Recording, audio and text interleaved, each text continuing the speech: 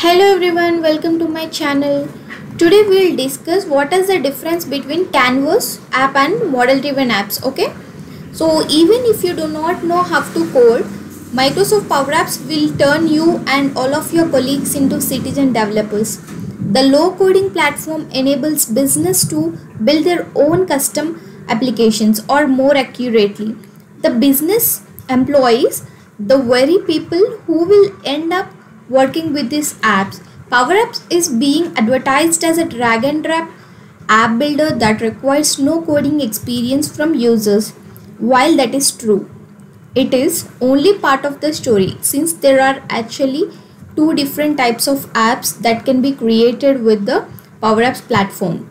One is a Canvas app and other one is a model driven app.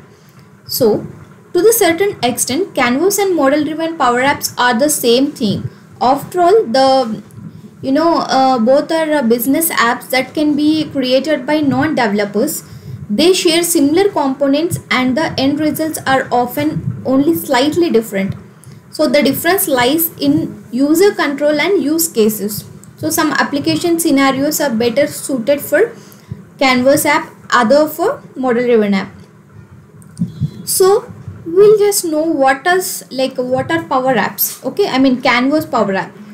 Canvas Power Apps get their name from the visual canvas that greets users when they decide to create this type of Power App.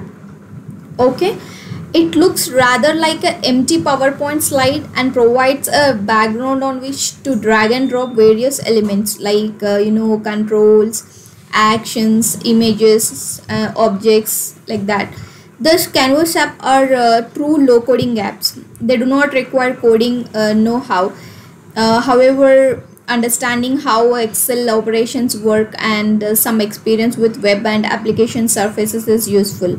So users have full control over every single aspect of a resulting app, including size and formatting of its components. Since Canvas apps allow for a high degree of creativity and flexibility, no two Canvas apps are exactly the same.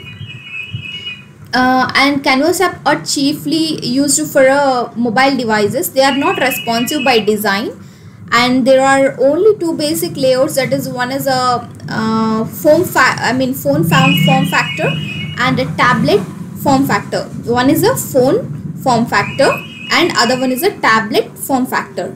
Okay, whether we can create the Canvas application like one with the phone layout or with the tablet layout. Okay, this type of Power App is not restricted to particular data source. There are around 275 plus connectors available to integrate existing data easily among those SharePoint, Microsoft 365 or Dynamics 365. Okay, and Canvas apps are generally used to create a simple apps with a particular purpose, such as holiday request, data recording, checklist, IT help ticketing, so on, like etc. We can say like multiple things. So now let's see the model driven app. So model driven app on other hand follow a data first approach. So they have the ability to generate data models and are thus suitable for more complex and sophisticated business applications. So they also require more technical know-how than Canvas app. The basics of a model driven app is always a data model which can be pre-existing in D365 or a common data service, that is a CDS. Now it is called as Dataverse, right? So built from scratch. Model driven apps are based on CDS and executed in Dynamics 365. So the resulting app is controlled more by the data and information entered than by the user creating it. In other words, we can say that input determines outcome. Okay, so users have a less control over layout and functionality than with the Canvas apps. The app conforms to the data rather than the other way around. So the result is more rigid design in which user interface components are pre-made and selected based on underlying data. So user can edit individual elements. However, model driven apps are responsive by design. So as we discussed in Canvas app, it is not responsive, but this Model driven app is responsive by design. So with model driven power apps, developers have numerous features at their disposal to customize the application to their needs that would not ever be possible with out of box solution.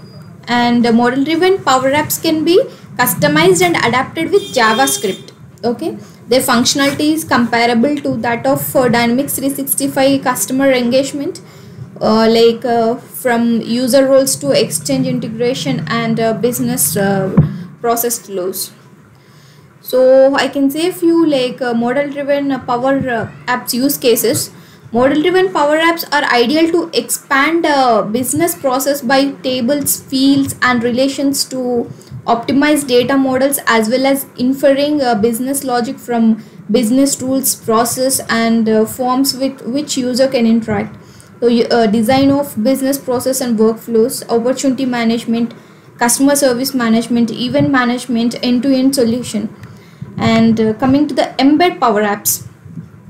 So even though there are two types of power apps, it is not strictly canvas or not strictly with the model driven app. Canvas app can be embedded in model driven app. In this scenario, like the later provide the backend for the former.